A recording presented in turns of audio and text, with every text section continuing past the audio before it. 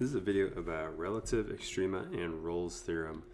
So let's get some vocabulary down. Let f be a function whose domain is the I, some interval of the real numbers.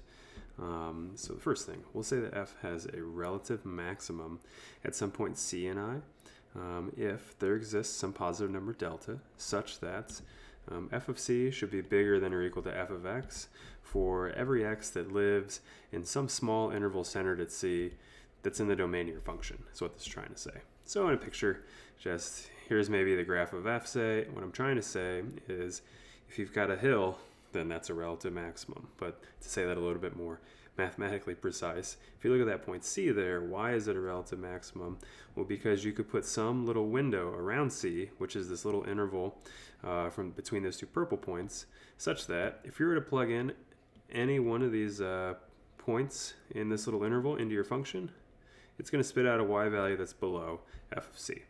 And so that says that f of c is the biggest y value you get whenever you restrict your x values to be within some small interval around c. All right, part two. So we'll say that f has a relative minimum, so I guess that should probably be underlined, shouldn't it? At some point c and I, if, same idea, there exists delta now, but then you notice f of c is smaller than or equal to f of x for every single x, again, in some sufficiently small window around c that's in the domain of your function as well. And so in a picture, it's probably what you think it would be. It would just be if you've got like a hill, or I guess that's a valley, isn't it? Because I already talked about hills. So you've got a valley for the graph of your function f. But you should be able to find, again, some interval around c so that any x you put in that, you picked out of that interval, when you plug it into your function, you're going to get a y value that should be coming kind of above, right? It's supposed to dip back above. So my graph doesn't look like that at all because I didn't really draw it very well. But c is supposed to have the lowest output on that graph. But I think you get the picture. Okay. And then finally 3, what's kind of a catch-all for either one of these? Kind of like monotone is a catch-all for increasing or decreasing. We'll say relative extremum if either 1 or 2 happen. So again, this is kind of a catch-all for either one of these two concepts. So what's the first result that we want to prove? And why are we talking about this now? We've been talking about the derivative. So let's C be an interior point of an interval I at which a function f has a relative extremum. So if the derivative f prime of c exists, then f prime of c has to be equal to 0. So in other words, if you've got a function that has a relative maximum or a minimum at some point c, and if I know that the derivative exists there, then the derivative has to be 0. And so what's that trying to say? If I look at my pictures here, that's trying to say, again, that the slope of the tangent line to the graph here is 0, or if I look down below, the slope of the tangent line to this graph is 0. Remember, that's what the derivative, you could think about it as calculating the slope of the tangent line to your graph at that point. All right, so how do you prove this result that's down here now? And so what we're going to do is prove the case just where f has a relative maximum. Again, they use this catch-all word extremum here, so I'll just do it in the case that, what if we have a max? The proof for min is pretty similar. So by way of contradiction, let's suppose that f prime of c is bigger than 0. Well, what do I know then, or what could I do? Well, then I should be able to put some window around c so that not only is f prime of c bigger than 0, but all points sufficiently close to f prime of c. I guess all outputs of, how should I say this? All right, I got an idea. Remember, f prime of c is the limit as x goes to c of this quantity here, right? So if f prime of c is supposed to be bigger than 0, eventually you should be able to put some window around c so that all of these quantities is bigger than 0, since again, yeah. So, and then also, of course, x is not equal to c in this case. And so what are we going to do? Well, we're going to look at this here. And what do I notice? Well, look at that numerator there. That's the same thing as this kind of difference quotient idea, just multiplied by this. So we're focusing on these two right now. And what else do I want to notice? If x is bigger than c, then when I multiplied by x minus c here, that shouldn't change this inequality around. So this quantity should still be bigger than 0. So in other words, if this is supposedly supposed to be larger than 0 for all x sufficiently close to c is what this says, well, when I multiply it by some other positive number, then this whole quantity should still be bigger than 0. Okay, So then what does that say then? Well, that just justified that f of x minus f of c is bigger than 0, therefore f of x is bigger than f of c. Wait a minute though. F was supposed to have a relative max at c, so that's a contradiction. So what we just did is we got a contradiction if f prime of c was bigger than 0. Now what we'll do is we'll show we get a contradiction whenever we flip this around as well. So if f prime is less than 0, then similarly, I should be able to find some neighborhood around c so that kind of this difference quotient idea is less than 0 for all x in that neighborhood.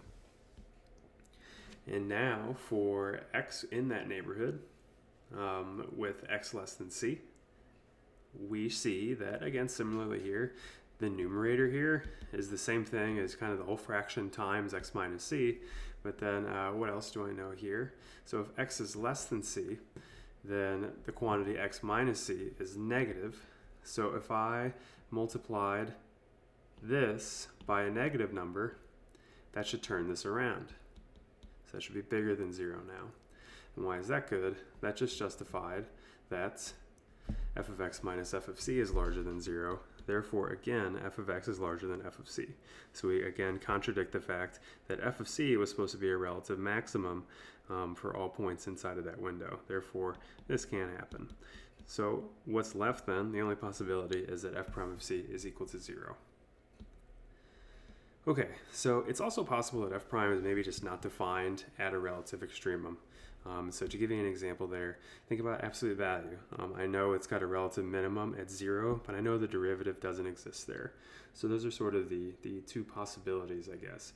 If you've got a relative extremum, either the derivative there is 0 or the derivative there doesn't exist. All right, let's finish this video with Rolle's theorem. So suppose f is a continuous function on some closed interval I from a to b. And let's also suppose that f prime exists on AB. And so what does that mean? Like f prime of x is defined, it's a real number, for every single x in this interval, is what this is trying to say. But then last thing we'll suppose is, let's suppose that f of a and f of b, right, the value of f at the endpoints of its domain here, it's 0. So what has to happen then? There has to at least exist one point such that, so call it c between a and b, such that the derivative there is equal to 0. Maybe to give you a picture here, what I've did is I've plotted a and b, and I know that the output at a and b have to be 0.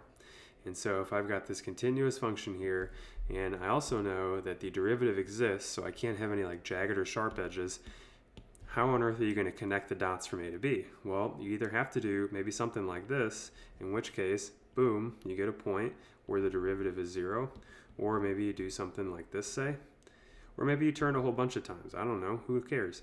But the point is, you turn at least one time. So when that turn happens, that is a point where f prime of c is equal to 0.